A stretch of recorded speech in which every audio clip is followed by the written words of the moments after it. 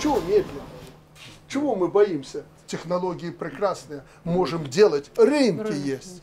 Поэтому надо актуализировать эту программу и внести конкретное мне предложение уже в этом году. Где будем строить, что будем строить, какие цеха. Поэтому вот давайте этим займемся, и как минимум надо удвоить производство рыбы. И не только на Могилевщине. У нас же переработка есть уникальная, мы сделали, я вам сейчас хочу продемонстрировать. Вот эта рыба упаковка, это газомодифицированная среда. То есть эту рыбу мы берем, а полностью убирается кислород, и сюда запускается газ. И эта рыба, вот если вы на льду раньше покупаете рыбу, ее надо что делать? Замораживать. А вот эта рыба в холодильнике может 15 дней храниться, в любой момент вскрываете, да, вскрываете упаковку и жарите. И значительно дешевле, чем импортная рыба. Договорились с Сочи. Сочи поставляет сюда малек, а командует Сочи рыбоводным хозяйством Могилевченко. Поэтому это будет союз у нас такой.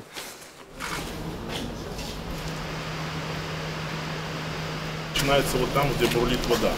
Это как бы идет там начало, да. Ну вот с той стороны.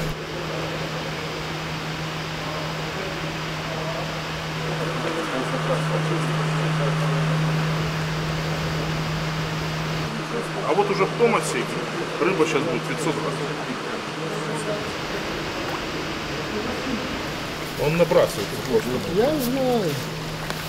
Это мне знакомо. Это вот Александр говорит, что коньяков, который будем на ДНПК производить. 40 тысяч тонн такого будем торма давать. Ты достань ее. Ну, это ценная рыба, да? И одни самки. Датская технология. То есть это вот в Дании тоже стоят такие узлы. Ну, в принципе, вот все, что здесь, мы можем произвести из своих материалов. Естественно.